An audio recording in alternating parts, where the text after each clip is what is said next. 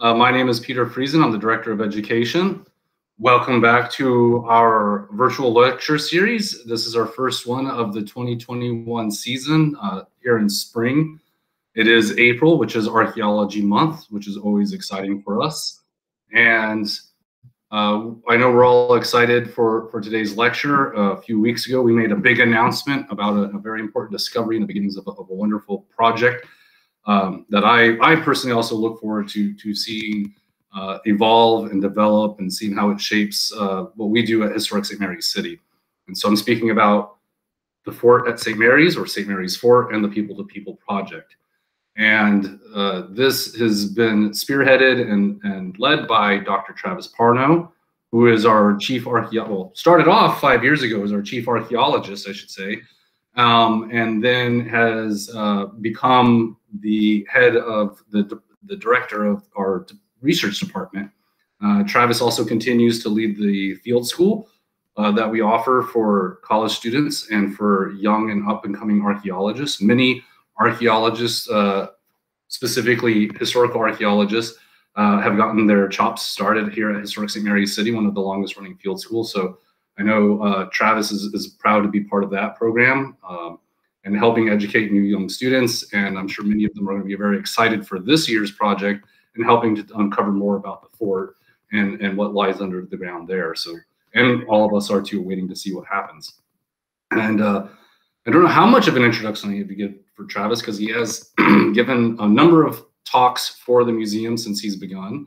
But I think it's fair to say that Travis really has inspired a lot of us to relook at how we view the past, the 17th century, and what the 17th century means to us as modern people, and how colonialism has impacted all of our lives and brought people from different cultures surrounding the Atlantic Ocean, what we often call the Atlantic world, together in one place, some with positive effects, some with negative effects.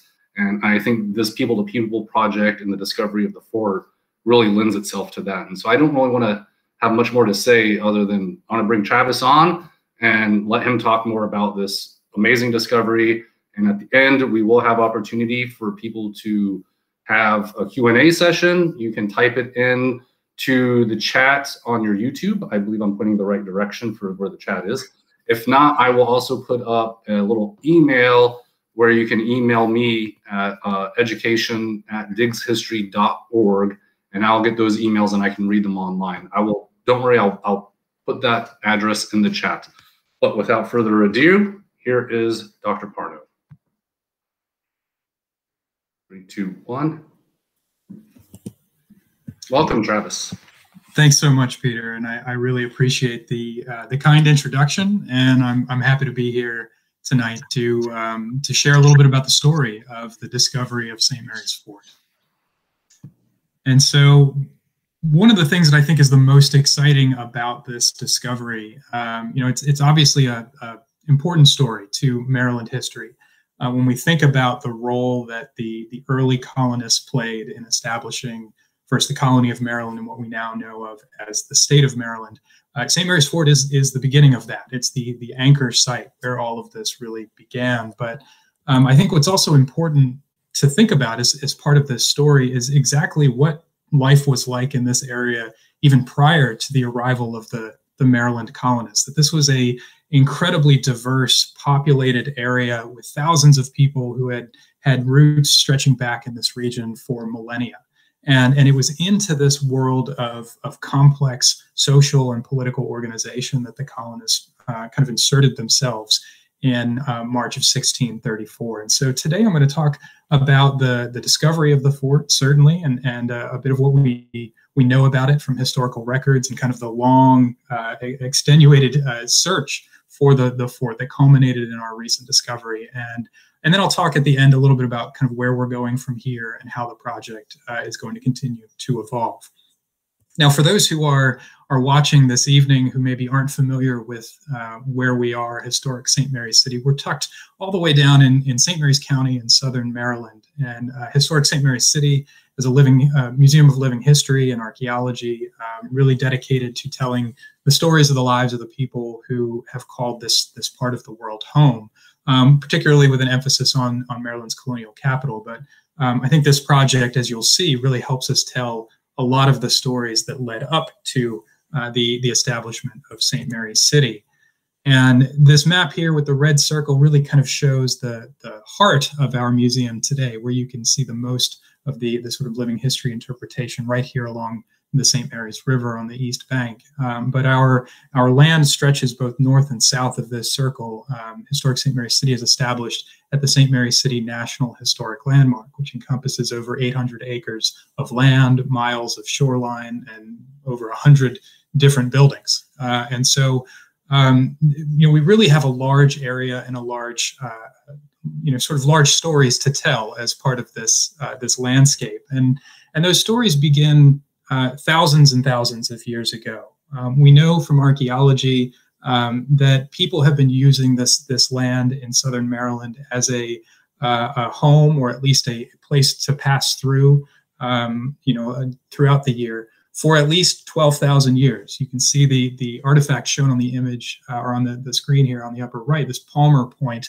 This is a projectile point that was found on our property a number of years ago. And this was made by someone in this region, 10 to 12,000 years ago. And there have been other artifacts found outside of historic St. Mary's City, but in southern Maryland, that date back even further, 13, 14,000 years. So we know for a long time this area has been a great place to settle, or at least to move through, where people could exploit wild game, travel along the many rivers and tributaries. There's lots of natural springs all over the area that is today St. Mary's City. And so there's been wonderful resources for years and years and years. And what I like to say is, just like it was for the colonists, this has been a great place for people to live for a very, very long time. And what we know is that people started utilizing this space millennia ago, and yet over time, groups started to kind of cohere and increase in size and in social complexity. Around 650 CE, we start to see the spread of corn coming up from Mesoamerica. And that particular crop was a key component that allowed people to start to become more sedentary and settle around an area where they could grow this corn crop that would provide abundant resources that were predictable seasonally. And so as we see the rise of corn-based agriculture, we start to see an increase in size of populations, with different groups becoming more complex. And in this case, with the native peoples of southern Maryland, you have groups starting to grow that are governed by chiefs, or what we often call werewances in the Algonquian term. And these chiefs were advised by war leaders and elders and tribal councils. And as this complexity starts to continue, we start to see larger groups, larger villages. And it's around, an interesting point in the archaeological record, around 1300 CE or so, where we start to see a change in how these villages are structured.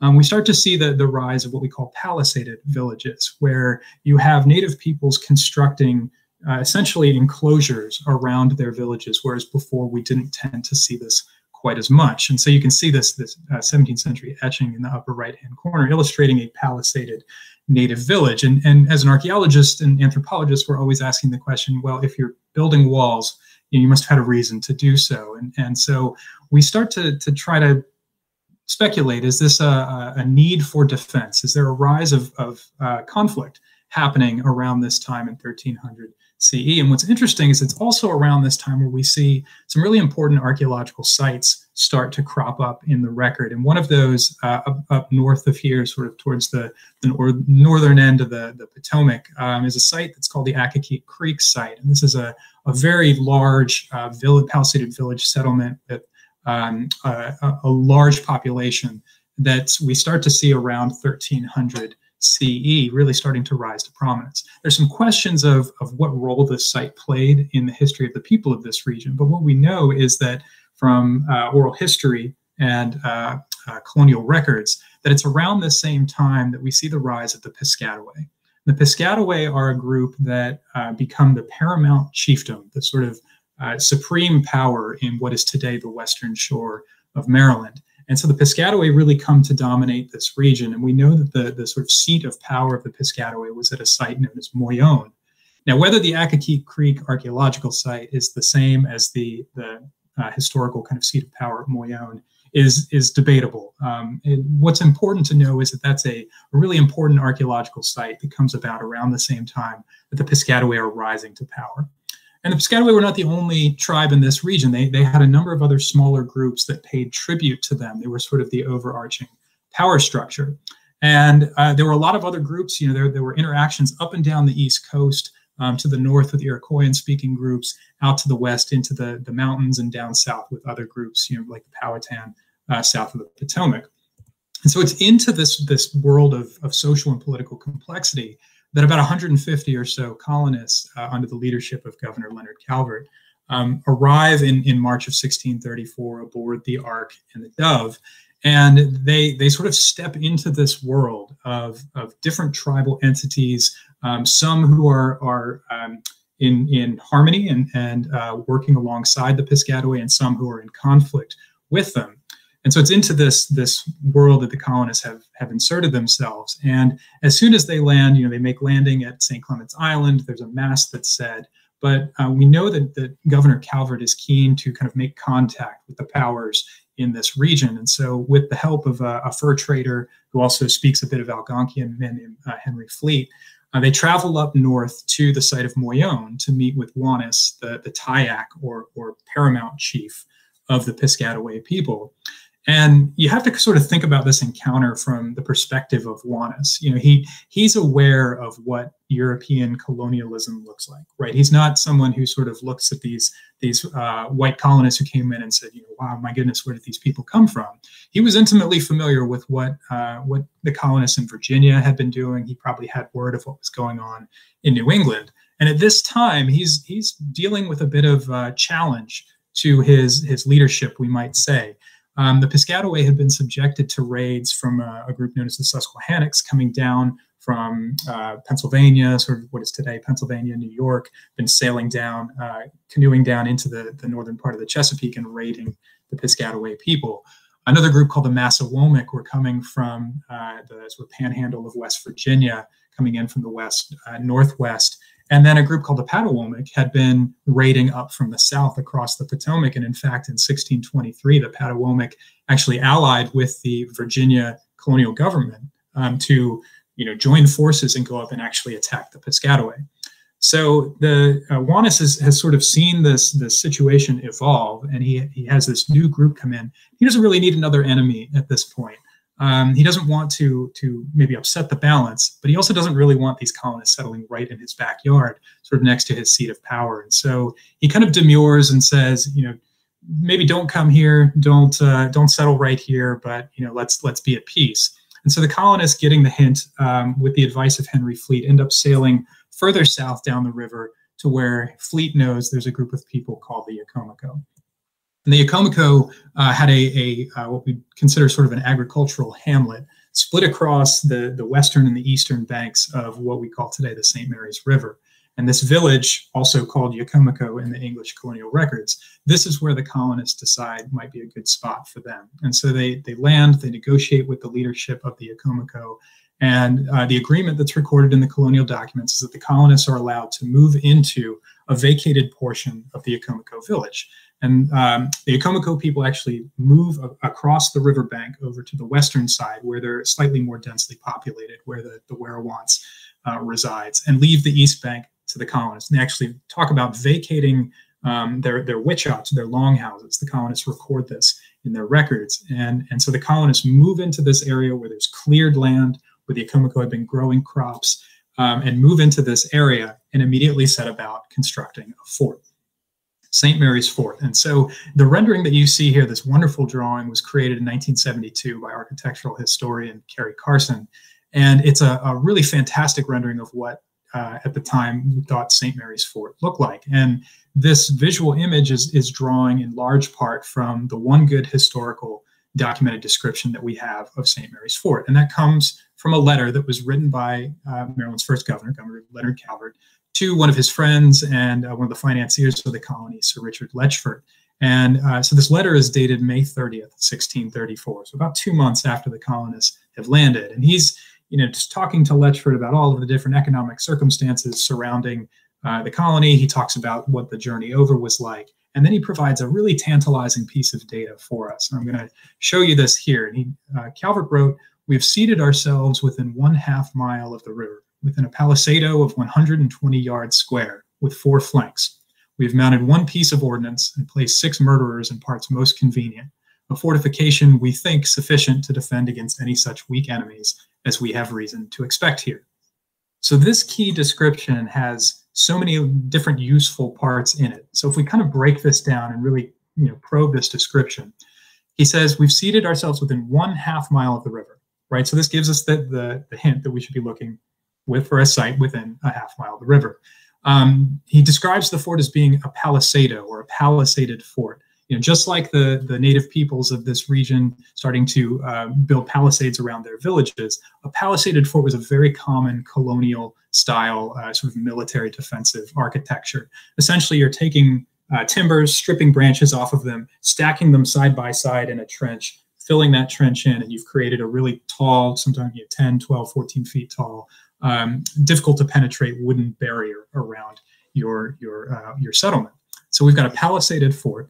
It's 120 yards square, so we're looking for a square fort, 360 feet on the side, with 4 flanks. Now, this is the one sort of phrase that's always given us a little bit of a hiccup. We think flanks. Why describe something as square with 4 sides, right? And so the 4 flanks we tend to interpret as one of those 17th century misspellings of the word flanker, which was a classic sort of military term that means a bastion or a bulwark, or sort of an outwork. That would be built on a corner or on a projecting side of a fort that would allow a defender to enter that bastion or bulwark and fire along the walls if someone is storming your fort. So we assume from this description we've got a square palisaded fort with bastions, likely on the corners if it's a square. They've mounted 1 cannon, 1 piece of ordnance, and then he talks about 6 murderers, which are sort of like almost like a shotgun cannon, like a shorter version of a cannon for firing. Often sort of firing on humans rather than firing on ships, but sort of depends on where you're using it. So we've got at least seven different cannon mounted at this time. And then he describes the weak enemies they might have reason to expect. And weak enemies could mean a lot of different things, but from a European perspective, weak enemies likely means, in this case, native enemies, sort of native attackers, as opposed to, say, other Europeans like Virginians or Spanish, which weren't really as much of a concern at this point, a generation after the Jamestown colony. So we've got all of these useful pieces of information. If we come back to Carson's drawing, this is what he's rendered, right? We've got this beautiful large square fort with these big corner bastions. You can see these large circular cannon emplacements here with big trenches in front of them. Maybe we're not exactly 1/2 mile from the river, but that's okay. It's a picturesque location that Dr. Carson has chosen. And a couple other useful pieces that you can get out of this drawing. For one, if you notice in this sort of section on kind of near the western bulwark, you've got structures that look for all the world like witch huts or longhouses. And this sort of goes along with the colonial documentation that the colonists, when they first settled in the area, actually moved into some of these witch huts, which sort of makes sense, right? You've been at sea for 3 or 4 months. You arrive here. It's going to take you some time to build your sort of classic English timber frame house that you're going to live in. And so you lay your head in any sort of warm enclosure that you can find. And in fact, if you look sort of just outside the front of the fort here, Dr. Carson has rendered one of these witch huts with a big cross in front of it. That's because Father Andrew White, the Jesuit missionary who described a lot of the conditions of the early settlement, actually talked about holding mass in one of these witch huts as they waited for the chapel to be built. So you've got this fort with this mix of architecture, some native architecture, some English architecture. And as you can tell from this image, this is a pretty substantial enclosure that had at least 150 colonists living in it in the beginning, and probably more as the early years wore on. And yet we couldn't find the darn thing. I mean, we have almost 50 years of archaeology conducted at historic St. Mary's City, and we found so much about the life of early Maryland, right? We found some good early 17th century sites. We've got a really great sense of the formal Baroque town plan that came to dominate the town in the 1660s and 70s. We've seen formal architecture. We've found houses. We found so much, but the fort was that piece that remained elusive for a long time. Now, there are a couple complications for why this thing could be difficult to find archaeologically. And so if we look at the facts, we know that the fort construction began in the spring of 1634. And then about 7 years later, there was a chunk of land in the middle of the 17th century town that was patented by Governor Calvert called Governor's Field. Right? It's the governor's land. He patents this land as Governor's Field. And so he has this territory that includes the area of St. Mary's Fort. And so what we get the sense is that he's patenting this land and saying, you know, this is the governor's land. It's time for you all to start moving out of the fort and start settling along the riverways where you can establish a proper tobacco plantation and really sort of get the economy going and get this settlement going. And he goes so far as in the following year, 1642-43, of actually issuing expulsion orders saying, no, it really is time to move along. This fort is not really necessary at this stage. And so that tells us the fort was really only occupied for about 8 or 9 years, which is not a long time as far as people leaving a material signature on the landscape that an archaeologist can find. And the most intensive period of occupation was probably the first 3-4 years that the colonists were here. We also have the added factor that in the early 17th century, those archaeological sites, at least at St. Mary's City, tend to have slightly lower artifact densities. There's just not the body of material culture that has been brought over. So we don't tend to see quite as high of an archaeological signature for those sites. It's not always the case. St. John's site has a wonderful archaeological signature, 1638. But for early 17th century periods like this, it can sometimes be a little challenging. Now, there's been the reason that this has sort of stuck around, it's sort of loomed large in the minds, I think, of a lot of us. And it really is a search that goes back almost 90 years.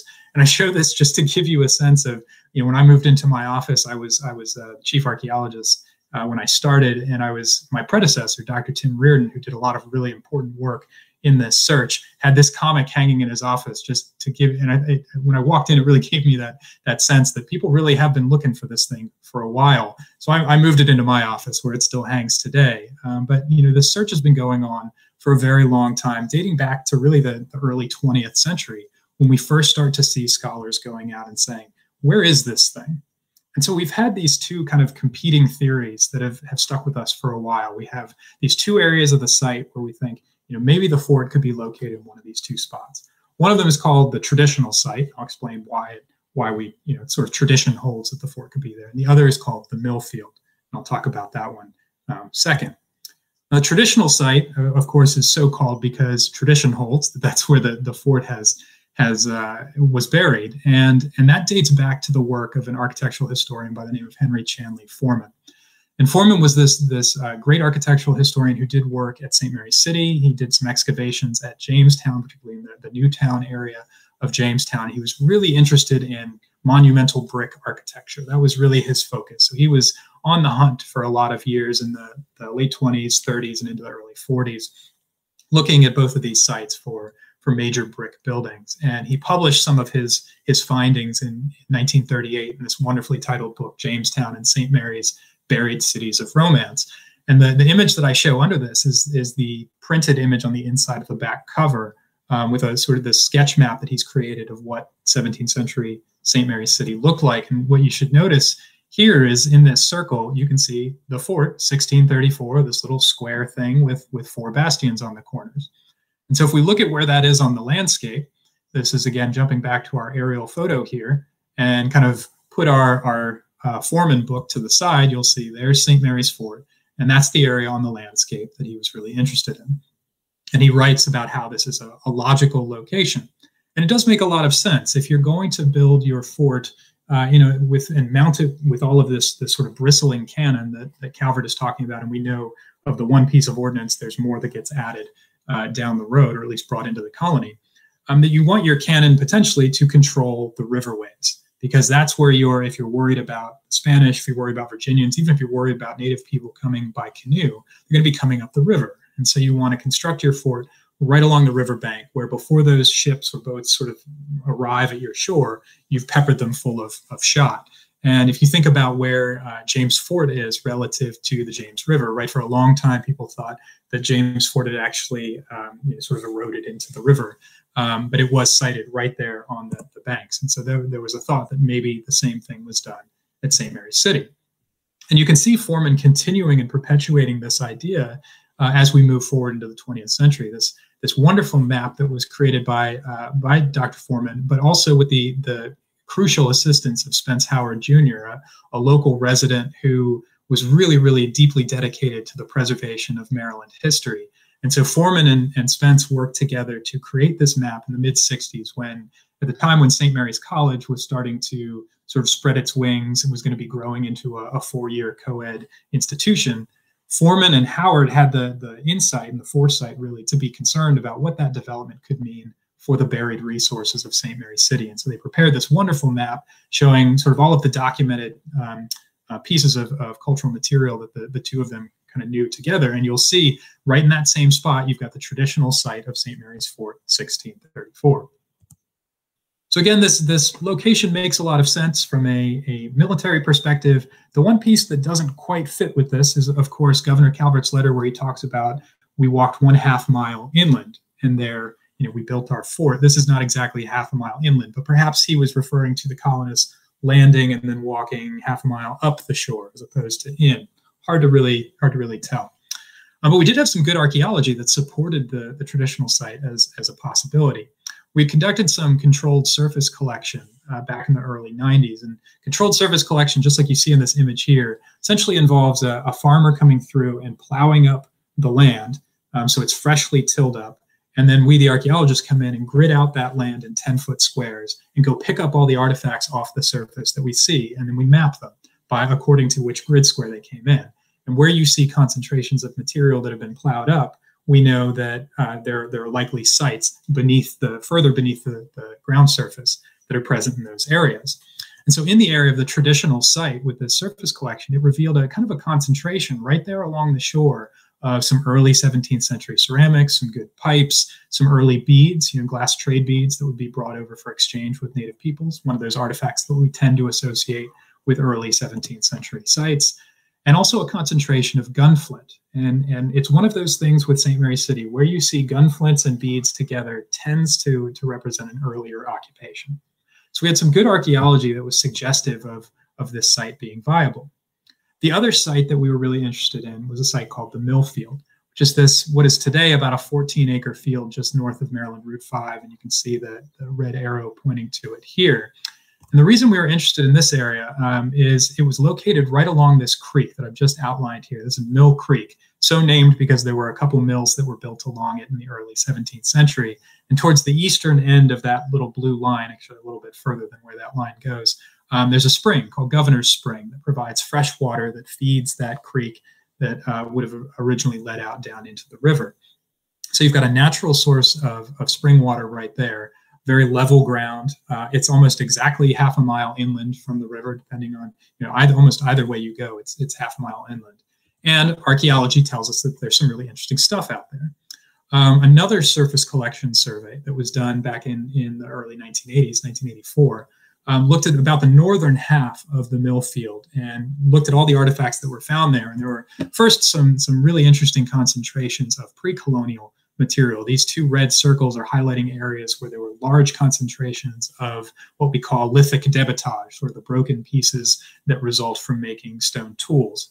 On the eastern circle, sort of southeast, that second one on the right-hand side, there were some ceramics that dated back to about between 500 and 2,000 years old. So a lot of really early interesting pre-colonial material.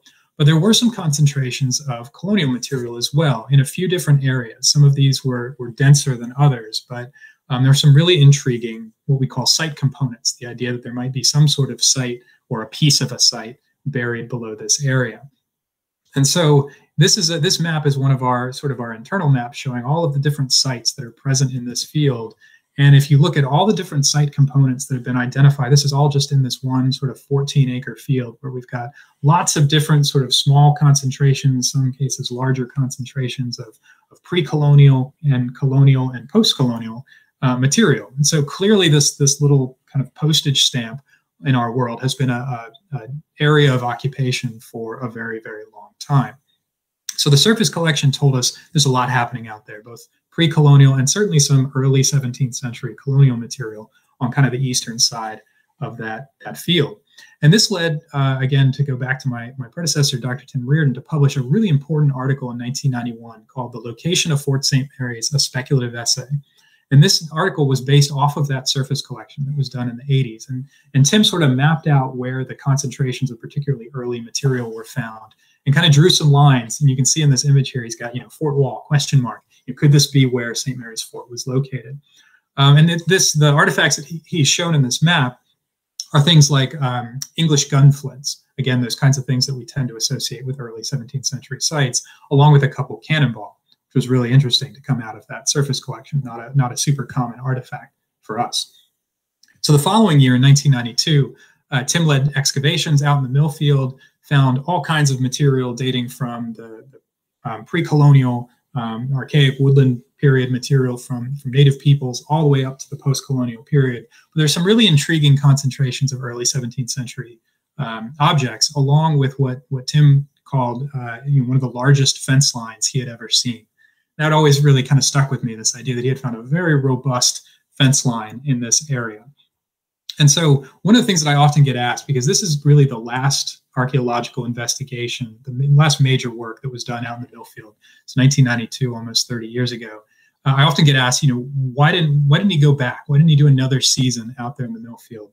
Well, it's because there was a lot happening at St. Mary's City from 1992 up to the present. The first, for those who know us, up in the upper left-hand corner here, you see an image of the 3 lead encased coffins that bore the remains of Philip Calvert, his first wife, Anne Wolsey Calvert, and then his baby boy from his second wife in that small coffin. This was a major, major discovery that happened the fall after Tim's work out in the mill field, and ended up being a major discovery. National news, international news, hundreds of people worked on that project. So that occupied a lot of time. But then all of these other images, I couldn't even fit enough images on this screen to really get the whole point across. But almost every building historical reconstruction that you see on our landscape today came about between 1992 today. So the reason we didn't go back out to the mill field before now is because we were busy doing a heck of a lot of other things.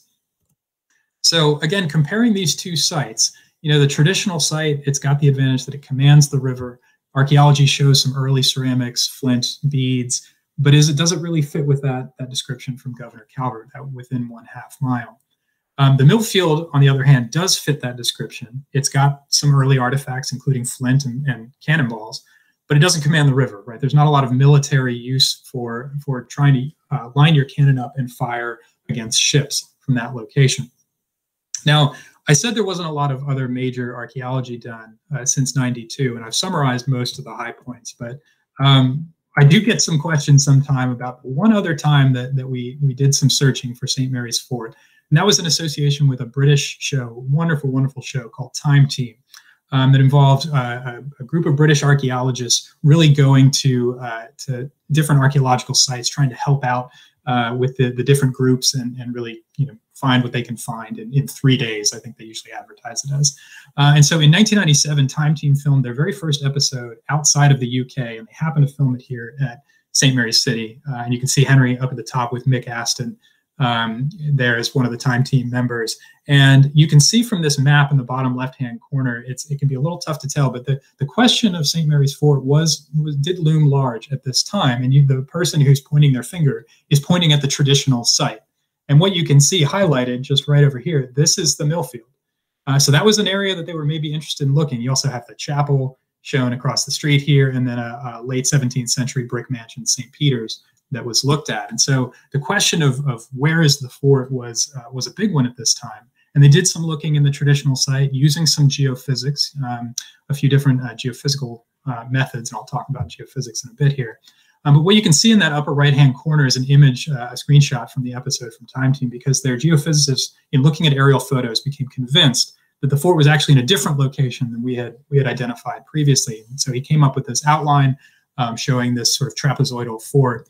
And I think it was a really intriguing idea, but what we at St. Mary's City always felt was that what had been identified as part of that possible fort outline was actually related to something much more recent, and that was the tercentennial celebration, Maryland's 300th birthday in 1934, that brought about 200,000 people to southern Maryland. And this shot here, kind of looking out to St. Mary's River, shows just the density of cars and tents and people that participated in this celebration. But what you should note is the bandstands that are outlined in this area here, forming roughly a trapezoid.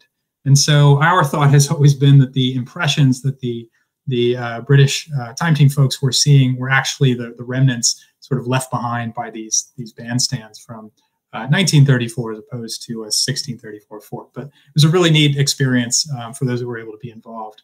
And unfortunately, they never got over to test the mill field. So when I arrived here at St. Mary's City in 2016, again, I was the chief archaeologist at that time, and I was really interested in this idea of, can we find St. Mary's Fort, and can we do it without digging all over creation? Could we apply other methods to really looking for this fort? I had spent some time as an undergraduate student at Jamestown. I did my field school there. I worked there after I completed my field school, and so I've always had a strong affinity for these really early colonial sites, just because I've seen firsthand how they really capture the public's imagination. People get really excited about these kinds of sites. And so it felt like a missing piece to me. And so in 2017, I applied for and received a grant through the Maryland Historical Trust with matching support from the Historic St. Mary's City Foundation. And we were able to use those funds to hire a geophysicist, shown here 3 times, Dr. Tim Horsley, who is one of the preeminent geophysicists, certainly in this country and arguably in the world. He's got a deep familiarity with Maryland in particular, having done more than 20 projects. In fact, at this point, it's probably more than 30 projects in Maryland. And so Tim and I got together and we sort of hammered out this approach that would take his instrumentation using different techniques, in this case, magnetic susceptibility, magnetometry, and ground penetrating radar, to use this instrumentation to look in both of these areas, at the traditional site and at the Millfield site, and look below the ground without having to actually do any excavations.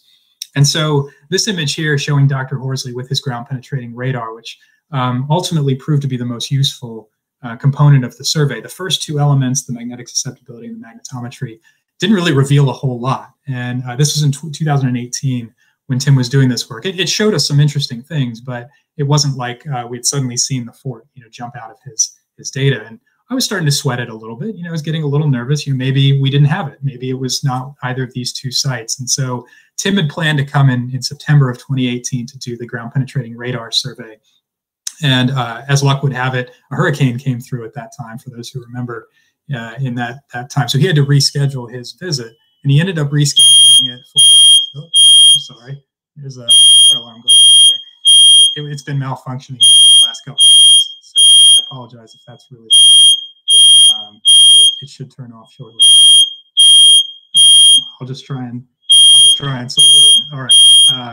So Tim ended up coming back in the fall of 2018 in November, and November. And at that time, I was actually away from the site on vacation, and he ended up texting me, while I'm away, and he says, "I think we have it." And so what he was looking at was this ground penetrating radar data. Essentially, the radar is sending radar waves into the soil, and they bounce up off of anything that's like a buried foundation, anything like a concentration of artifacts, and that radar gets kind of the radar gets received by the instrumentation, and we're able to map where those anomalies are. And so what you can see from his data, Tim had identified, this is his data right here. And so what you can hopefully see is a dark line sort of coming down to the southwest, right here, this straight line. And what Tim always says is nature doesn't work in straight lines. This is a human-made anomaly. So we've got a straight line coming here. It sort of curves out this way. It's really faint, but hopefully you can see that. And then this line shoots down to the southeast, comes to a corner, and then starts to come up. You kind of lose it in here, but we can see another straight line coming right in this area on the northeast side. And so to give you a little clearer image of this, this is the sort of interpretive map showing what Tim had identified. And this is an area, I should mention, that's about the size of a football field. It's a very huge sort of rectangular area. And that line consists of black dots. And those dots are signifying individual posts that Dr. Horsley was able to identify as part of his survey. And so what he has found are this huge row of posts, likely from a palisade fence, that encloses this area that's, again, about the size of a football field. So this is really intriguing. Now, for those who are remembering from the earlier part of this, the description that Governor Calvert gave, he describes a square, fort, or it's a 120-yard square with four flankers, or four bastions, as we've interpreted it. And what you see here is a rectangle, not a square, and this measures about 104 yards on the long end and about 59 yards, 58 yards on the short end. So it's not exactly the same size that Calvert mentioned. And this thing that we have here, this sort of very clear-looking outwork or bastion on the western side, we don't really have that repeated on the rest of the corners. We really only see that one. So this was intriguing, and I'm just going to show you this additional map here. This is the much more detailed version of Dr. Horsley's maps, and all of the dots and shapes and various things that you see here are other individual components that were identified as part of this geophysical survey. So it was really a huge amount of data that came out of this work. I'm just going to run through really quickly to highlight a few of these. The first is that bastion that I mentioned over on the western side, and again, with the zoomed in version, you can see hopefully this line of black dots in here, each one of these representing the traces of a post that's been left behind in the ground. And you can see where it sort of curves out and makes this large circular enclosure. That circle is about 22 feet in diameter. Towards the north side of this enclosure, you can see an area where each of these green dots, again, represents the likely remains of a post. And what you can see, hopefully, from this is that we've got sort of lines, almost like a grid of these green circles, likely representing, to me, for an archaeologist, we look at this and we think this is English colonial architecture, right? Each of these dots is sort of a large structural post, and you've got maybe studs or sills, sort of representing the rest of the timber frame. And then this big red rectangle is actually a very deep feature, probably something that's 3.5, 4 feet deep. And a big, deep rectangle to us, again, looks like a cellar. So it appears that we have English architecture with a deep cellar in this portion of the enclosure.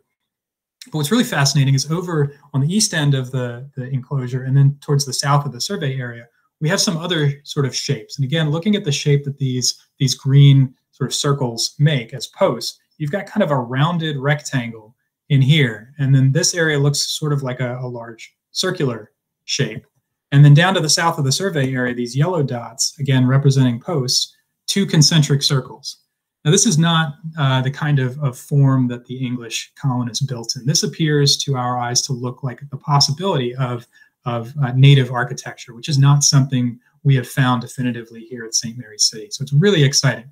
Now, the thing about a geophysical survey is it suggests to us what might lie below the ground, but it doesn't tell us anything about when those features might date to, right? If these are indeed witch-huts or some form of native architecture, they could be roughly 400 years old, around the time that the colonists were here as part of the village of Yakomiko. They could be 2,000 years old. We just won't know until we do any archaeology. And the same thing is true with that enclosure. As much as it looked to us like this looks like a fort to our eye, we needed to get in and actually do some excavation to really get a sense of it and see if we could date it. Because it could be something that dated to a later conflict, right? It could be late 17th century enclosure of some sort. So in the summer of 2019, with the help of the Field School of 2019, even though they didn't know it, we started some excavations over around.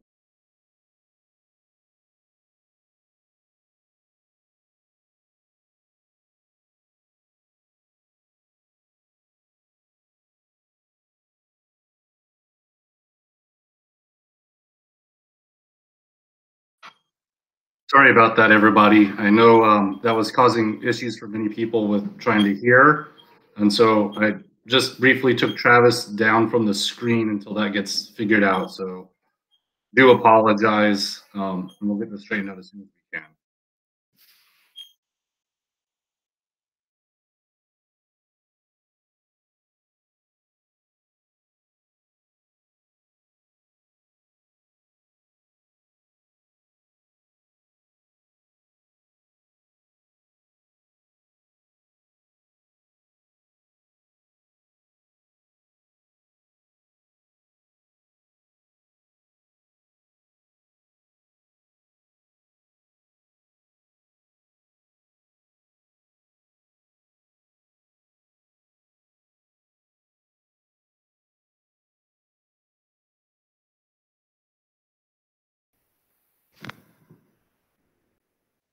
All right, I know I had to mute him. I know it was causing issues, everybody. That was very loud, and I know Travis was getting to some really good stuff, so I didn't want anybody to miss it and deal with all that. So thank you for understanding. I think it has stopped now. I just got a message from Travis, so I want to bring him back and we will continue. Thanks for bearing with us.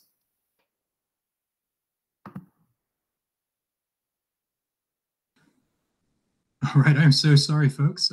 This is the joys of presenting from a residence instead of presenting from in person. I promise I'm not about to be burned alive. Getting back to what we were talking about, in 2019, these excavations revealed a portion of this trench. Again, the Palisade Trench, it appeared to be, at least it matched where the geophysics suggested we would find this trench. But to really get into it, we could tell, all right, this is where we expected to find it, but we needed to do some excavation into the feature itself. So this section of the trench we chose for excavation here, this northern kind of 10-foot section. And as you can see from these photographs, this thing was very deep. Just like Tim talked about from his excavations in '92, this was the deepest fence line that I had ever worked in. This is about a 3-foot deep fence trench. And what you can see, these shapes along the bottom, these are the molds that were left behind by individual timbers that were part of this fence line. And you can see here, this is a full-sized round timber, a smaller round timber, and then each of these shapes represents sort of a quarter or half timber that was part of a palisade fence. And you can see an example of what a palisade fence would look like when it's fully constructed down there on the bottom. So based on the robustness of this feature, the artifacts that were found inside, and the geophysics itself, we felt pretty good by the end of 2019 saying, yes, it does look like we have in fact discovered the location of St. Mary's Fort.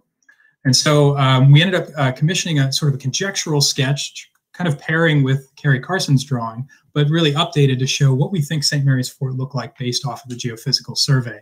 And so you can see here this large rectangular enclosure with the one bastion over on the western side. On the interior, we've chosen to portray what we're calling kind of firing platforms, because the geophysics is suggesting there might have been some form of architecture built on the inside of the wall to provide a space that the colonists could have fired over without actually necessitating kind of an outwork or a bastion. You'll also see from this sketch we've mixed up the sort of native architecture shown over on the eastern side with these witch shots, again, sort of representing the possibility that the archaeology may show us that those structures date to the early 17th century. So it's a really exciting, obviously exciting find, a massive site that has a lot of work that we need to put into it. And we have started doing a bit more work in there since last July with support from the governor's office. We've been doing some excavations in the northern part of the fort. And for those who know us, you'll see the stuff in this image looks kind of familiar. This is the kind of thing that we find most commonly, sort of broken up bits of things, small fragments of brick, pieces of ceramic, things that have gotten chewed up by the agricultural plowing that's gone on our landscape over the last 350 years or so. But we have found some things that are really exciting. Over here on the left-hand side, you can see this is a fragment of German stoneware, a decorative medallion that would have sat on the side of sort of a globular jug. Dates to around 1550 to 1650. The other three items that you see on the slide here are trade beads. On the upper two are made out of glass, and the one on the bottom is actually hand-carved stone, that faceted stone. These would have been produced possibly in Venice, likely somewhere on the continent, and brought over for trade with native peoples. Now, because we're dealing with a familiar audience here, I wanted to share with you some more recent finds. And when I say recent, these things still have dirt on them. These came out of the ground literally last week. And so we had a pretty good week last week, found some really exciting things. The first is a lithic or stone awl. A small object, would have been about yay big, would have originally had a point on it. This one has the point was broken off. But this would have been used for punching holes in leather as part of tanning and leather working. Likely done by native peoples. We also have this really neat copper alloy tinkling cone. This is a sort of a kind of cone, really thin shaped piece of copper that's wrapped in a cone, would have been strung on a knotted piece of leather, and would have been worn as a form of personal adornment or jewelry, again, likely by native peoples. It's unclear who manufactured it. It could have been manufactured by Europeans for trade, but we're looking forward to investigating that a little more fully. And then we had this really wonderful copper alloy 5 Saints medal. This is a religious medal showing both sides. And you can see on the right-hand image, you've got 5 figures representing the five individuals who were canonized by Pope Gregory in 1622. And included among those five were Ignatius Loyola and Francis Xavier, two of the key saints in the Jesuit tradition. And so having a lot of Jesuit roots here, this makes a lot of sense for us. On the left-hand side, you've got two angels who are kneeling next to the sacrament. So really a wonderful find. We found another one of these very similar over at Pope's Fort, which is a 1645 site. And we found some other, particularly Jesuit religious medals out in the mill field as part of some of the earlier work that was done out there. So this was a really exciting one last week. Some of the other things that are a little less recent, in the upper left, you've got an iron object. This is part of a 17th century musket. This is what we call a trigger guard. This is a piece that did exactly that. It would have formed a guard that moved, sort of curved around the trigger of the musket. And I've shown a picture of a 17th century musket here. So you can see this is the trigger guard right in here. And the piece that we have is really just like what I just sort of circled. This piece here, you can see where it attaches to the stock. It's kind of a triangular piece. That's exactly what we have on this metal object here. So we've got parts of guns, and we have at the bottom there a piece of English gun flint that would have been used to provide the spark to fire the musket. And we've been finding plenty of the lead ammunition that would have been used in these muskets. My two crew members here each have a handful of lead shot of different caliber that was found in two adjacent 5x5 foot units. So we're seeing really significant numbers of lead shot. What I'm sort of calling the tools of colonialism, if you will. We see there's a strong military presence here. We see evidence of trade, and we see evidence of religious proselytization. We're also finding evidence of native peoples, of course. I mentioned we know that this area was used for a long time by people before the colonists arrived. The projectile point on the left-hand side was likely made about 4,500 years ago, and the piece of ceramic that's marked with a cord wrapped paddle to provide that decoration on the right-hand side was likely made sometime around 2,000 to 2,400 years ago. So we see this presence out there on the landscape. And as we started to really kind of getting into this project in earnest, we decided that maybe we needed to rethink our approach to this. I'm just going to go back to this image that I showed you previously, where the surface collection showed these really large pre-colonial site components out here in the mill field. And what we realized was that the site of St. Mary's Fort it's too important of a moment in Maryland history. That moment, like I said, of where the colonists were sort of entering this world of social and political complexity. That it's too important to treat St. Mary's Fort as a colonial site in and of itself. And that what we really needed to do was widen our focus and maybe treat the entire mill field, this sort of 14-acre part of our property, as a kind of laboratory to really investigate and understand human occupation in this region over thousands of years, and treat St. Mary's Fort as almost sort of a punctuation mark, that point in which everything changed. And so what we've done is we've reached out to members of the Piscataway community, in particular, the Piscataway Conoy tribe, the Piscataway Indian Nation, various other groups in the area, and we're going to be doing a collaborative endeavor to investigate these three different sites out here in the mill field. And you can see the two circled in red are those potential sites that were identified through the 1984 surface collection, and then St. Mary's Fort shown in blue. And so this collaborative endeavor, working with our Native community members hand in hand to design this research, to really see what the investigation is going to look like, and then most importantly, since we're a state museum, what the public interpretation is going to be, what kinds of stories we're going to tell out here. And our hope is that in some number of years, once we've been able to investigate these sites, that a visitor will be able to come and park in this sort of parking lot that you see over here on the left-hand side, and really walk the mill field.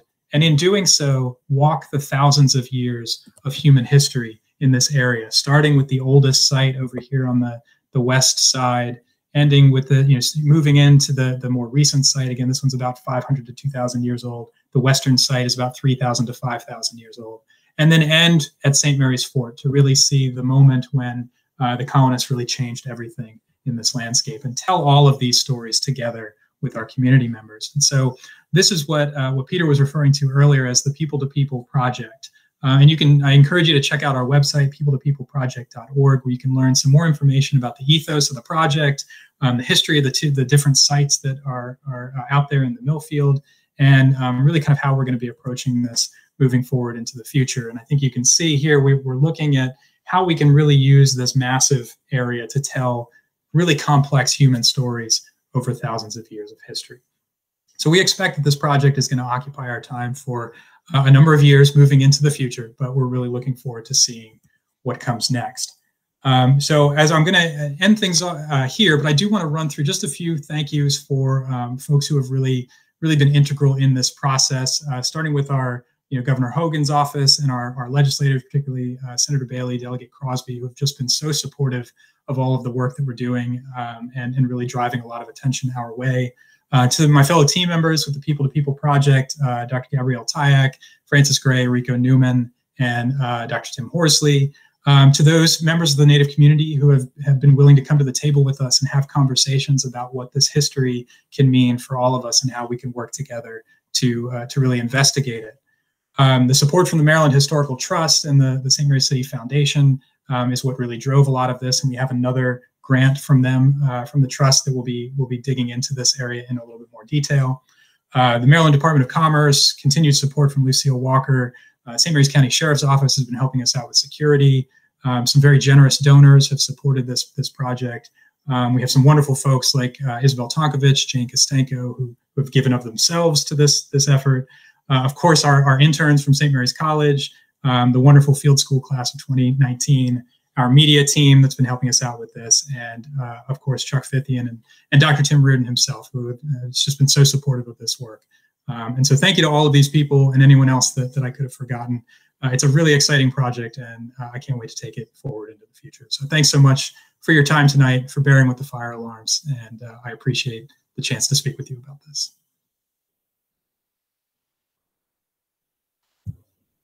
All right. Well, thank you, Travis. That was wonderful and very in-depth. I think one of the more in-depth presentations I have seen yet of this since I first started hearing about it a couple of years ago myself. So thank you. And I know we are going to be having some questions. We already have some questions. I'm just going to, again, put up on the screen for anybody who does not have the ability to use YouTube, my email address that you can email me at. So 1 second. I thought I had it ready to go and I didn't. But while we're waiting for other questions to come in, I had one that when I was preparing for tonight's lecture and thinking about what I wanted to do for an introduction and thinking about like how long you've been here, Travis, and me being a historian by trade, we like to look at the written record, and we are very fond of our anniversaries. I realized today is the anniversary of your job interview here at Historic St. Mary City.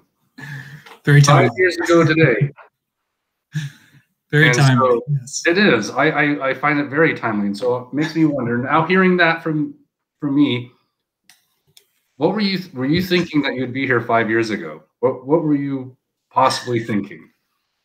I was thinking, I can't believe I get to work at a site that has an archaeological record as incredible as the one at St. Mary City, and I continue to think that every day. I mean, we have it's a gem of gems, really, in thinking about the preservation and the depth of stories that we can really access, dating back again thousands of years, but the 17th century history, the 18th and 19th century history, the 20th century history. I mean, we have it all, and you just don't find that at a lot of places around the country, and often when you do, it's been disturbed by development, and that's just not what we have here. So I remember just being giddy that I was going to get to work on a site like this, and again, I feel the same way every day. It's a pretty awesome place.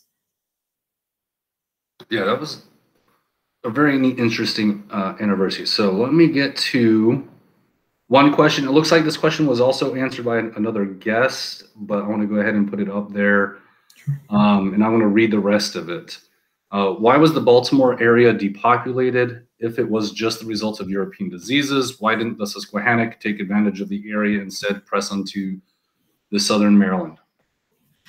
I think that's a good question. I mean, I think they were definitely pressing, as far as maybe they needed to, or as far as they dared. It was as much continue to move down and get access to trade networks. That was really one of the interesting, really one of the goals was to try and get as much control, as enough hegemony to really gain control over some of the trade networks and get access into some of that. So I think there maybe wasn't as much of a need to push as far south, thinking about how far some of these groups were coming. And they had sort of accomplished their goals, I think, is maybe one way of thinking about it.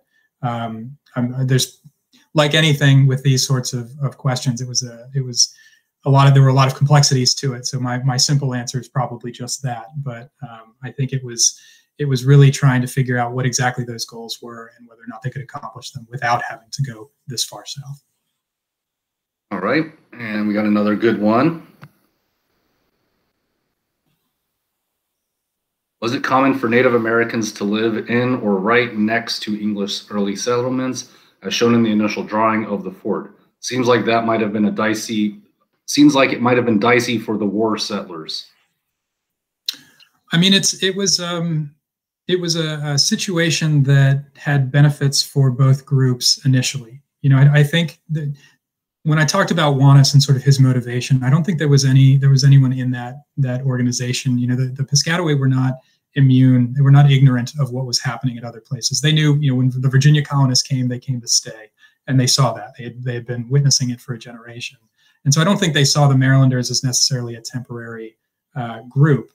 But what they did bring was material culture that could be brought in trade. And for the Yakomico in particular, who seem to, at least the colonial records tell us, which again, colonial records are giving us one perspective of this. The colonial records suggest that the Yakomico had intimated that they were thinking about moving on in any case, that they were maybe going to migrate to a different area because, again, they've been suffering some of these raids from Susquehannocks coming down the Chesapeake and various other groups. So there was an opportunity there perhaps to gain some benefits, to gain a potential ally against the Susquehannocks. That was another consideration of could these new Maryland English folk help them against their enemies.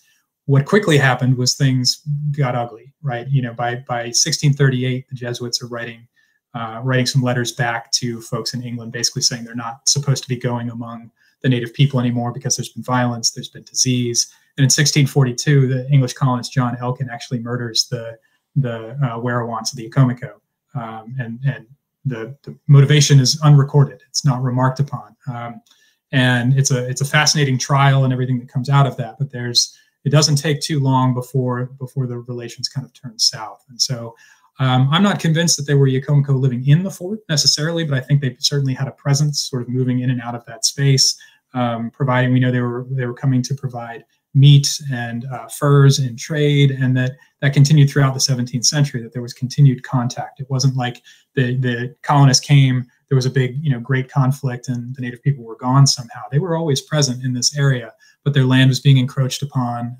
There were episodes of violence, but there were also episodes of trade and diplomacy. It was a really complex situation throughout the 17th century.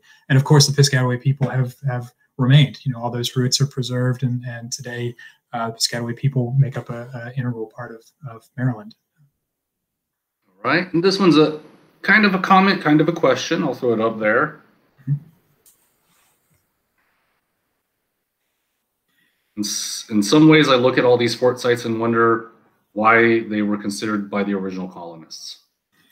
Yeah, I think when you think about where you're settling and why, I think in Maryland's case, they certainly learned from the Jamestown situation. Maybe a swamp is not the best place to settle. You want to be sure you've got some fresh water, and that's what's St. Mary City really is I say it's been a great place to settle for a long period of time because you're about 40 feet above the water line, so you're not gonna be flooded out. You've got natural springs all over the place. There's natural springs kind of dotting the landscape, so you've got fresh water. You've got access to rivers, but you're not on a large enough riverway that you're necessarily going to be invaded on the sort of first blush.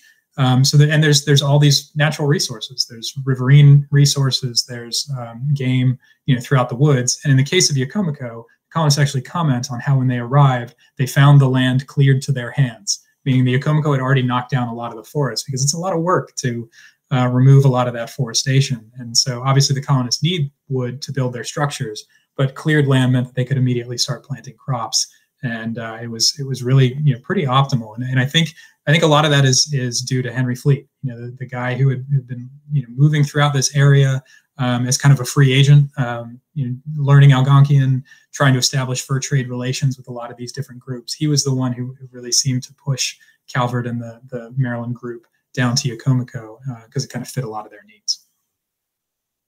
All right. Here's a good one that you and I and Henry have discussed before. Yeah, that's a great question. I would say erosion is the key factor there on the north side.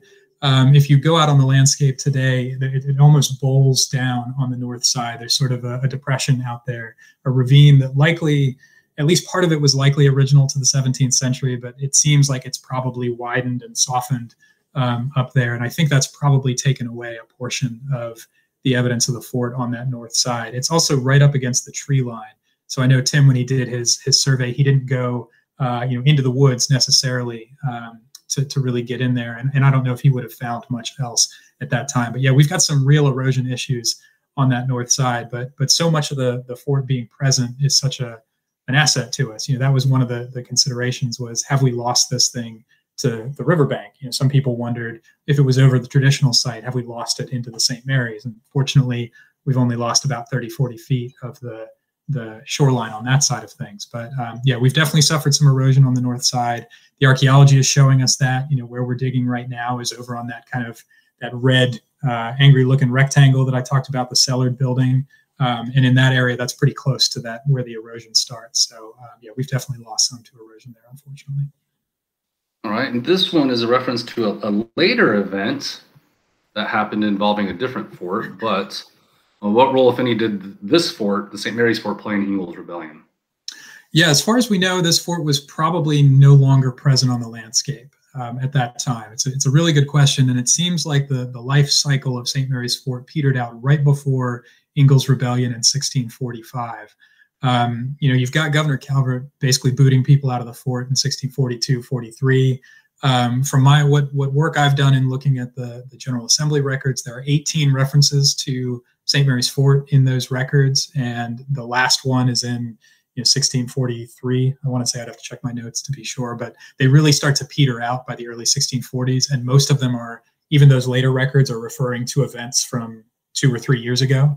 X happened at Fort St. Mary's, or so-and-so got met at the fort at St. Mary's, that kind of thing. So I think by the time Governor's Field land has really been patented in 1641, I think you're really seeing the lifespan of that fort starting to end, which is, again, part of the reason why it was a challenge to find, because it didn't have this massive density of material culture that we often associate with later sites.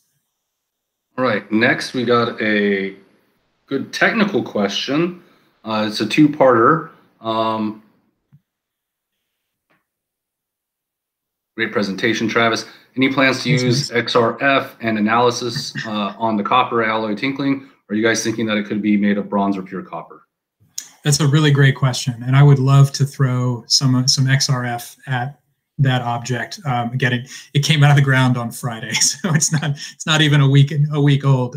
But yeah, that was one of my first thoughts. I know Carter Hudgens, I think it was either his MA or his PhD dissertation at Jamestown, did some really cool work on looking at colonial copper. I know there's been a lot of people who have looked at taken scientific approaches to looking at colonial copper. So, or excuse me, sort of what I hate to call the contact period, but the arrival period. Looking at copper and trying to figure out a manufacturing source. So yeah, I think we'll definitely start to investigate what avenues are available to us on the scientific side for that object, because they don't come up very often. I was talking to Henry Miller about this earlier in the week, and he was telling me that the other place where he's seen tinkling cones on our property is over at Chancellor's Point, which we feel pretty good about as a blacksmithing operation. In sort of the maybe just post-fort period, blacksmithing operation likely operated by infamous colonist John Dandy. And so the idea is that as part of a blacksmithing operation, Dandy is maybe ripping up some of these copper kettles and converting them into tinkling cones. We know Dandy also had an operation at the fort prior to that. So could this be a similar operation that's sort of getting moved around the landscape? I think we'll have to really do a lot of testing and research to feel good about that. But it's really cool to have something that we can chase out and something that just came out very recently. And before I get to the next question, it's not often I can have a shameless plug for a program that my department runs from a nice technical question like this. But if you're wondering why John Dandy is infamous, we have a program called Murder, Magic, and Mayhem later in this year in October that we hopefully can do. And you can learn more about why John Dandy is infamous. Absolutely. So thank you for bearing with me there. Next question is a good one. What types of items were traded with the settlers? Where did the settlers come from? Yeah, so the settlers were really interested in the earliest period in food because it was helpful to provide game. Particularly, we've got evidence, and that continues into the 17th century. We know that folks like John Luger, the colony's first secretary, contracted with some native people in the area to hunt game for him. So providing food, but furs was really one of the big ones. At this time, the fur trade was very profitable. You've got the French up north who are really doing big things with that. Certainly the Russians out on the West Coast eventually start to really hit that up high. And so furs were something the colonists were very keen on. You see that was something that Henry Fleet was really interested in trying to get. William Claiborne, up on Kent Island, was really interested in the fur trade. So those were some of the main items that they were really interested in. And in that initial voyage, most of the colonists were English. That's where most of your colonists are arriving from, with the exception of a few people that we know about. One being Matthias de Souza, who was a fascinating figure who was of mixed ancestry, likely Portuguese and African ancestry. And he came over as an indentured servant, indentured to Father Andrew White, and ended up actually voting in the General Assembly in 1642, becoming the first person of African ancestry to participate in colonial governance. But other than de Souza and some, a few other figures here and there in that early period, most of the colonists were coming from England. And it's as the 17th century wears on where we start to see a vast, European diversity of people coming from France, Italy, the Netherlands, various areas of Scandinavia. So you start to see that diversity, European diversity, again, sort of pick up over time throughout the 17th century. Excellent. And then we have another one that, again, you, Henry, and I have discussed, and other people recently. Since the fort backs up to the small creek, what was that creek and an entrance to it like in the 17th century? Yeah, it's a great question. If you go out there today, you can kind of walk down that ravine that I mentioned on the north side, and you get to just sort of a marshy, nasty kind of looking area. But it is a freshwater stream, so the water is I suppose, if you wanted to, clean to drink. And it likely would have been a lot deeper back in the 17th century. There was a geological study that was done in the late 80s where a couple of geologists took cores in areas of that creek and estimated that it was likely at least probably 6 to 9 feet deep, maybe upwards of 10 feet deep in the 17th century. So it probably would have been navigable by really low draft, small vessels. You're not sailing the Ark of the Dove up that creek, but you could have certainly offloaded supplies from the river. And again, it's a key water source, so it likely was a place where people were traveling. I imagine that ravine was actually, as it's walked today, was likely walked in the 17th century. So even though we lost some of that northern wall to erosion, we were, again, Peter and Henry and I were talking about, would there have been a gate on that side to provide access down to the water? And my instinct is probably yes. There are probably a couple gates, but that north side would be a logical place for one. All right. Here's another one, just in case. I think it'd be good just to reiterate the answer to this one. Yeah, so the fort went out of use around early 1640s, 41, 42, 43.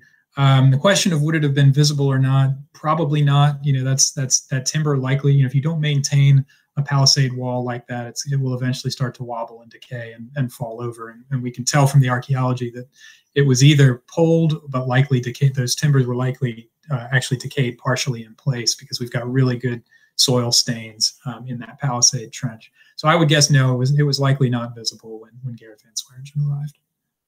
Yeah, I would think so too, seeing how many fences I've gone through since I've worked at the museum. Oh yeah, yep. Here's another good one.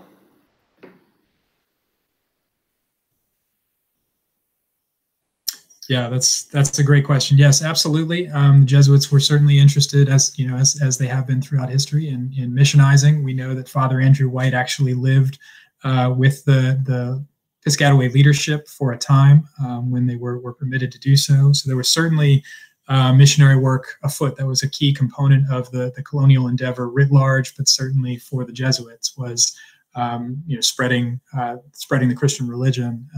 And so you see that in a lot of history tells us that there were various Jesuits like to write a lot about various baptism efforts and their work to really missionize. And that's one of the questions is some of that material culture that we're finding part of that missionizing effort.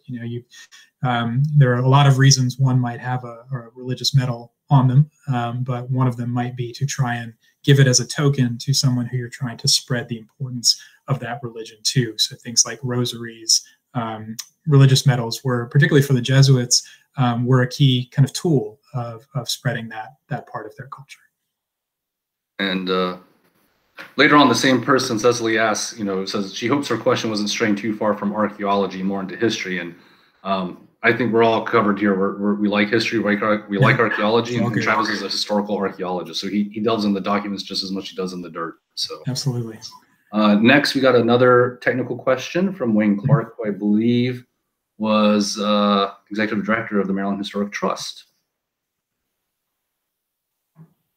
And the last part of the question, I don't know if you can see this, Travis, is in the late woodland East cluster, was the native pottery mostly of that type, being the shell tempered? I wish I could say yes. That was one of the questions that I had when I started looking at the data, and I was really hoping we were going to find a strong concentration of Yokomoko pottery. There's a few pieces, and when I say a few, there's like 6 that have been found out there in the mill field. But again, it wasn't, the amount of work that was done out there prior to our work was not intensive in the area where the various site components were identified. So we may find more as we excavate. But in that deposit, it was stuff that was more kind of middle late woodland, but not Yokomoko. We didn't, again, not a lot of that in the mill field. So it's not like we can look at a concentration and be like, boom, that's a Yokomoko, the village of Yokomoko house there. Unfortunately, not at this time. I sort of alluded earlier to this idea that we're going to bring Tim Horsley back, which is really an exciting aspect of the next steps for this project.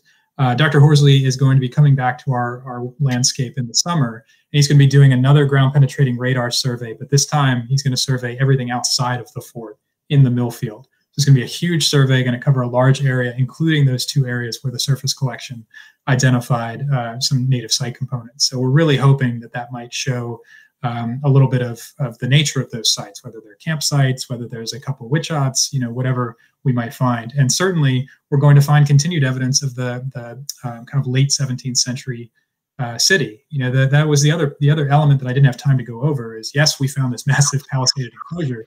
We also found about 8 buildings in the survey area that date to the 1660s, 1670s, almost certainly based on how they're oriented in accordance with the Baroque town plan of St. Mary's City. And so we're really looking forward to seeing the diversity of material and sites that Tim's going to identify when he comes back this summer. All right, so we're getting lots of questions, everybody, and I'm trying to keep up and see how long we can go, how long we're all up for this. And I'm going to switch over to my email because I just noticed I've got some questions there that I have forgotten about. So here's a good one that I'm going to read. What do we know of religious buildings within the fort or in its environs? And fast forwarding to the Baroque layout of the city with its physical separation of church and state, were there specific cities in Europe that served as inspiration for the Calverts? That's a really great, both great questions. As far as religious buildings in the fort, the best reference we have is like I mentioned, Father Andrew White's sort of tantalizing note about he's sort of going through and describing what he's observed of the native people in the region, and he mentions, this is how they build their structures. They're so high, they're so wide, they're covered in grasses and all this sort of stuff. And he says, oh, and by the way, this is where we're holding mass until we get our chapel built, which is just a fascinating little detail. And so the records tell us that the first mass was held. Obviously, we have the mass that's held at St. Clement's, but the first mass that's held here at St. Mary's City, or at least the first series of masses, seems to have been held in a witch hut. And so How you piece that apart archaeologically will be a challenge, but certainly he refers to a chapel being, sort of under construction. We know the brick chapel that's across Route 5, the reconstructed one that we have today, built on the remains of the 1660s brick chapel. There was at least one, possibly two timber frame buildings in the vicinity of that were likely earlier iterations of the chapel. So is one of those the first sort of English timber frame chapel that Father White and sort of commissioned, along with the rest of the Jesuits, to have a place of worship there? It's a good question. I mean, the idea of having buildings, particularly religious buildings, built in a similar place, you're not sort of populating your landscape with chapels, that you build one, and when it needs to be repaired, you build another on that same ground, because that ground has taken on sort of a sacred nature to it. That makes a lot of sense. So I'm not sure what we'll find in the fort. Obviously, we have the geophysics, which suggests the locations of some buildings. Obviously, I hope we find a remains of a shop that's got 25 Jesuit medals on top of it. That would be awesome. But short of that, we'll have to really see what the archaeology tells us. On the subject of the Baroque plan, I think Rome was certainly a big case study. We know that and I'm stepping on Henry Miller's research toes here, so he can tell you a lot more about this, because he's done some really foundational work on this subject. But what Henry found was that the surveyor, Jerome White, his family had ties to institutions in Rome, that they sort of ran in circles with some of the big scientists who were running around Europe at this time, and that their family had spent time in Rome. And I think you can really see some of that Baroque planning that we tend to associate with Rome and various other places, really evident on the landscape here. So I think that's probably a really key tie there.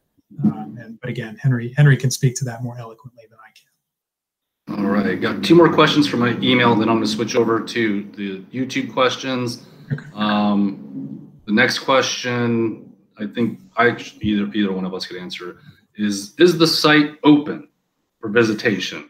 And yes, the site is open for visitation when it's not raining. Of course, the archaeologists run from the rain, but we are out there when the museum is open. We are out Tuesday through Friday, so those are the days. If you get your ticket for the museum, you can come out and see what we have going on out there.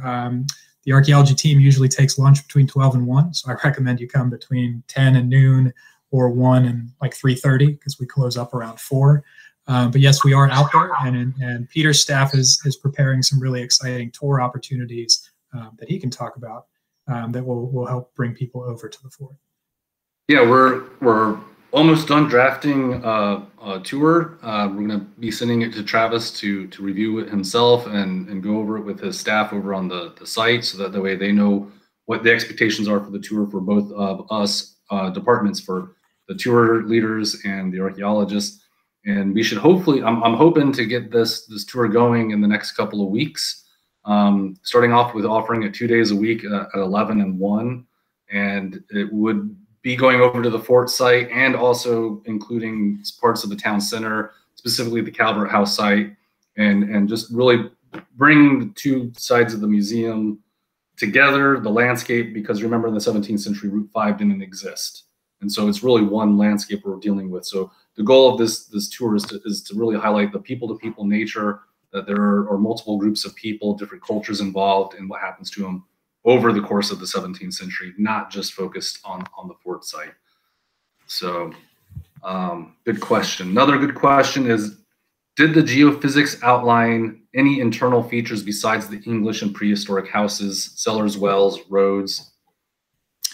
Yeah, we didn't get a lot in the way of, other than architecture, dwellings. We've got, another possible small cellar, very small, a few pits, some hearths. The magnetometry, the one thing that did really pull up for us were some hearths or areas of really high heating, possibly industrial level heating, maybe associated with blacksmithing.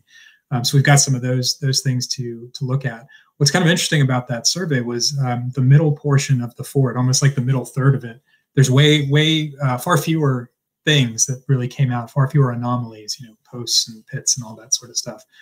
So there may have been kind of an open space in the middle, which is hard to imagine when you're cramming 150 plus people into a space of this size. But I don't know if Tim would like me saying this, but the geophysics gives us a really great idea of what's below the ground, but you really have to excavate to find these things. And I think the archaeology, as it already has done, is going to show us things that didn't show up in the geophysics, and we're going to find things that we didn't expect. And that's one of the fun parts about being out there. All right, so we got a long question that I really want to go into. We've hinted at this, and I think this is very important. I'd like to hear more about the People to People project and how you are approaching collaboration with the Piscataway and other indigenous communities currently and previously living in the region. What is your approach to involving these communities, and how are you working to promote research values like shared authority in research direction and interpretation? Thank you for the great question, Chris Rico, Field School class of 2019, who helped us find this important site and is doing some really important collaborative work of his own up in Minnesota. So thanks for the question, Chris.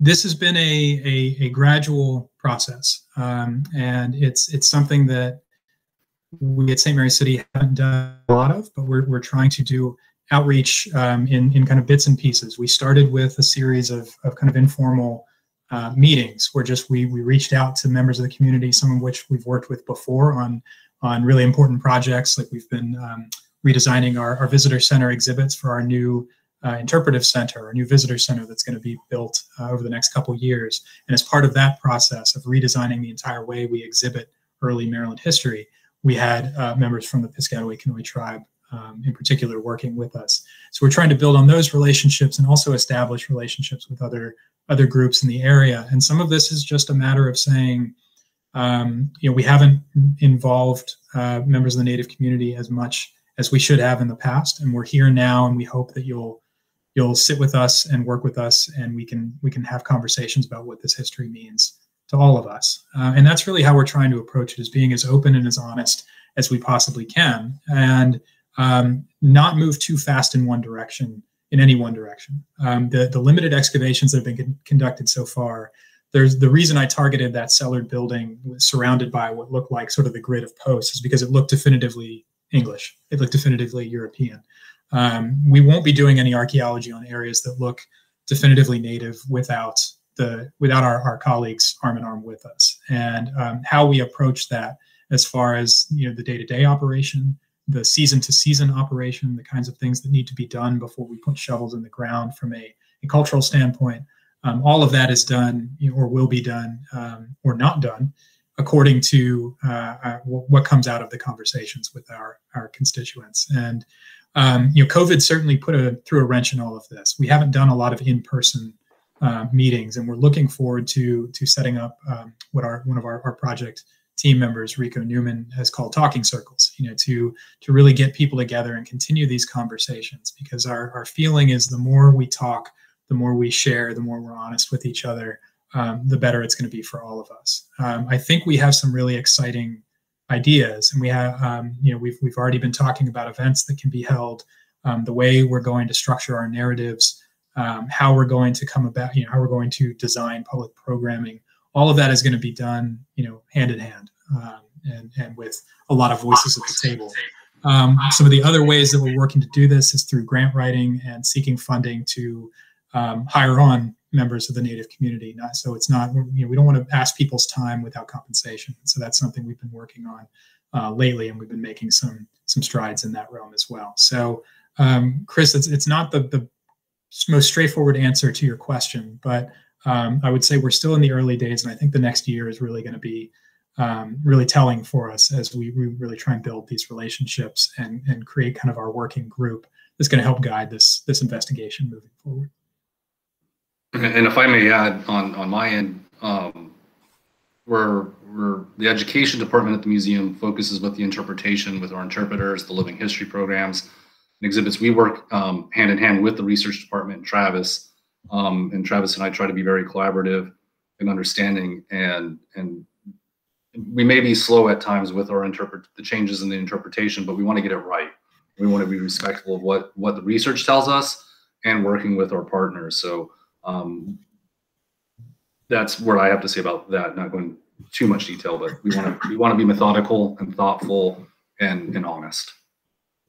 I want to go on to another question. I'm going to put it up here, but I see Cheryl B has asked a number of questions, so thank you, Cheryl. And the last question I see, I want to go ahead and answer it, is what is the name of the museum? The museum is Historic St. Mary's City. And so you can Google Historic St. Mary's City and find our website, hsmcdigshistory.org. I can put that up later on, but you can go to our website and find out a lot about us and come visit us, I hope. But I'll let Travis answer this question. All right. Yeah, so Africans captured as slaves entering St. Mary's in 1642. What that date, that's a really great question, and it's one that we've gotten a lot. And the tricky thing with these records, looking at colonial records, is that they don't always tell the full story. There's absolutely a record from 1642 that talks about an exchange made between Leonard Calvert, again, Maryland's first governor, and a guy who's identified in the records as a mariner, essentially a ship's captain, named John Skinner. And the agreement is Calvert is going to give Skinner a couple plots of land in exchange for 17 enslaved Africans. And the ages are given of each of these individuals, and it's specified, the breakdown of male, female. And the thing about that record, it looks for all the world like it has been a completed exchange. But the issue comes when you look at Governor Calvert's probate inventory, because he dies in 1647, 5 years later. And when you look at his probate inventory, which tallies all the stuff in his estate, it includes the pieces of land that he was supposed to give to Skinner, and it does not include any enslaved African people. So what I would say is that 1642 is not a hard and fast date, because it doesn't look like that exchange ever happened between Calvert and Skinner. It looked like they agreed to it, and something happened where it fell through. Now, that's not to say that there weren't efforts. Beginning in the early 1630s, indeed even before the colonists arrived, there's letters going back and forth between members of the Calvert family, particularly with folks in Virginia. Richard Kemp, who's the Secretary of Virginia, writes a letter to Lord Baltimore, basically saying, like, I got your request for horses, pigs, cattle, and enslaved Africans. We can't send you any at this time because we don't have enough. But it's basically documenting the attempts that were being made by members of the Calvert family and certainly other very wealthy Marylanders, the kinds of sort of the one percenters who could afford to purchase enslaved people, who were trying to sort of get the wheels in motion on the slave trade in this colony. And we know from colonial legislation that's passed beginning in the 1630s, again, the first few years of settlement, there are references in laws to the status of enslaved people. So there's laws referring to enslaved people, but we don't have records of slave trade. So what that tells me is that there are some number of enslaved people in the colony beginning from the earliest period. The wealthiest people in the colony are trying to introduce enslaved people into the colony. And that it's by the mid 17th and later 17th century where you start to see sort of I hate to call it, but the engine of chattel slavery start to rev up, and the numbers of the enslaved people entering the colony start to tick up higher and higher. I think they're present from the earliest periods. We just don't have a really good hard and fast date on when that first importation was. And as a follow-up, something else to think about is the trade in Native Americans as enslaved peoples as well throughout the Maryland, the Chesapeake, and other English colonies too. Absolutely, yeah, that was something the colonists sort of, I would say, dabbled in, and the trade in Native peoples between tribes and between, with Europeans in Virginia and in Maryland was certainly something that was happening. We have reference to that even into the 1650s, 1660s.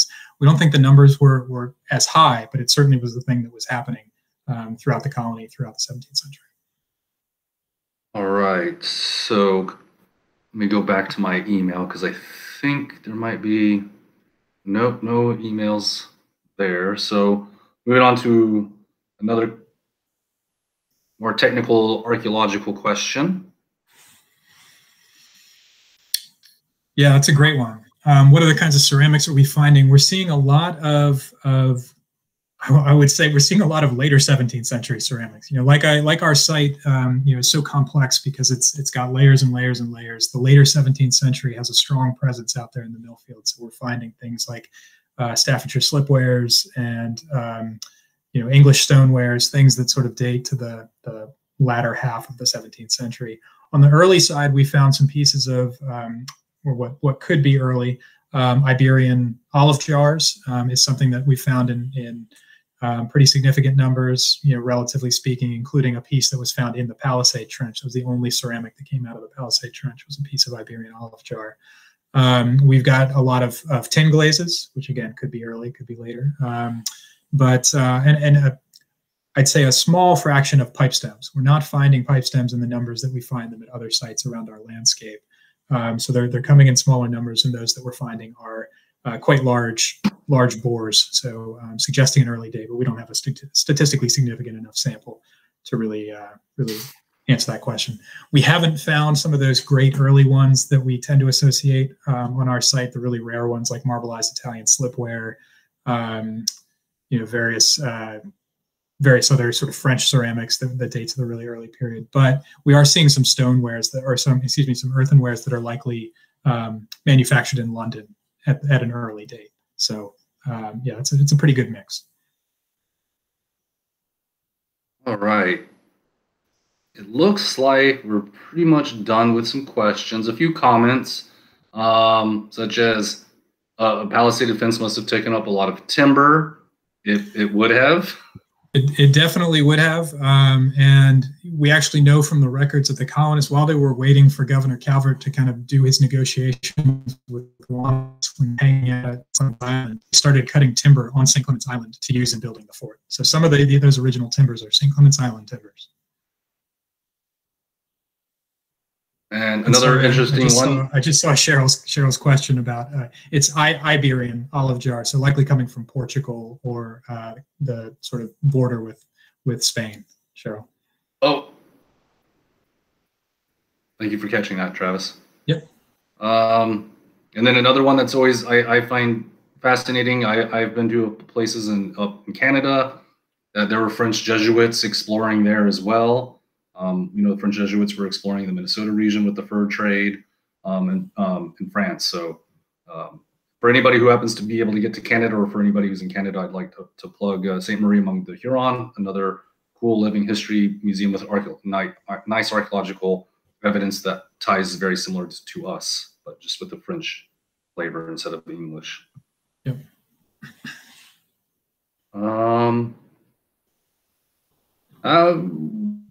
Have you found any coins or buttons? Buttons, definitely. We've got probably 4 or 5 copper alloy buttons. We're still in the process of getting all of our material into the lab, of course. So we haven't yet identified if those are what period of the 17th century those date to.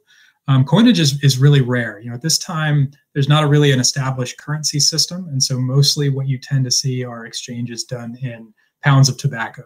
And so you have this sort of elaborate credit system that evolves really quickly in the 17th century, where people are sort of exchanging labor and goods and services for pounds of tobacco. And it's not until really in the 1650s, 60s, where the Calvert family sort of starts to try and say, we've got to start accepting coinage at ordinaries and other sorts of places. So yeah, we don't tend to find a lot of coinage on our sites, for better or for worse. Right, and this looks to be the last question. Sure. So yeah, tinkling cone is named for the sound that they make when they sort of bang together, because it's like a really thin sheet of copper that gets sort of wrapped in a cone such that the sides don't overlap. And you string it on like a cord of leather with a knot in it. So you string it up through that. It kind of hangs off. There's records of native people wearing them in their hair, on their clothing. There's some sites particularly in French colonial sites, where European colonists are wearing some of these things. They're sort of adopting some of these native forms of attire in really interesting ways. And so yeah, it's sort of a piece of jewelry or personal adornment named for the sound that they make when they kind of bang into each other. So it's a really interesting and kind of unique object.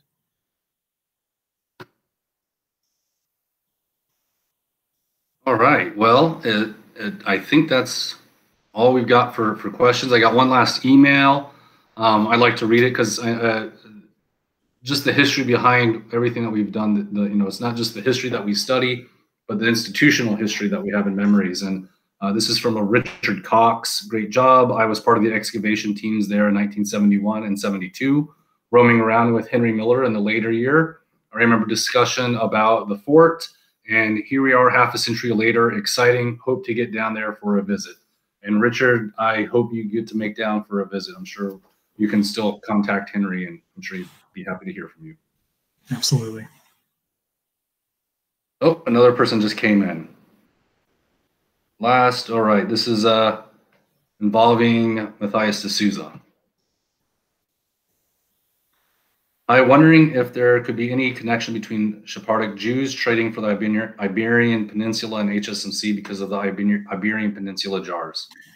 I'm not sure we can say definitively. Spanish olive jars or Iberian olive jars were one of those things that really sort of made the rounds in the Atlantic world. They were very common containers that were used in exchanges all across the Atlantic rim. You see them particularly heavily in Spanish colonial sites down in Florida and South Carolina and the like. A lot of them at Jamestown. They're pretty common items. I'm not sure we can say definitively that there's any connection with the Sephardic Jewish population in the Iberian Peninsula. I'm sure some of that population were involved in some capacity, but it's not something I'd feel comfortable saying definitively. All right. Well, I think on that note, we've kept people going for we're quite a bit of time. About 45 minutes, 50 minutes past when we typically do when we do live lectures, and it looks like we've maintained a pretty steady audience of 80 to 100 people. I thank you all for joining us. I think Travis, thank you for taking the time to speak with us and give us more information about the project, some more details. I hope all of you out there who, for everyone who lives nearby in Maryland, Virginia, Delaware, Pennsylvania, if you live within 3 hours, it's an easy drive down. Come out, visit, see the site. For those of you living elsewhere, check out our website, keep abreast of all the research, and hopefully you can make plans to come visit Southern Maryland. It is a beautiful place. There's lots of good things besides history to do, so I hope you can make it. So with that, I will say good night and good luck, everybody. Have a good evening. Thanks, everyone.